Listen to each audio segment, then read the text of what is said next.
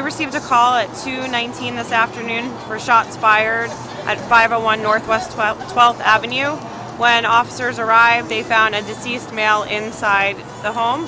There is another victim at Bethesda. That victim's injuries are not life-threatening.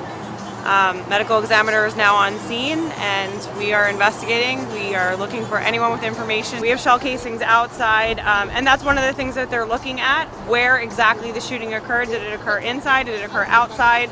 Information is constantly changing and right now all we have is one deceased male gunshot wound. I mean, it's like any other area within the city. You know, we have our calls for service to this area.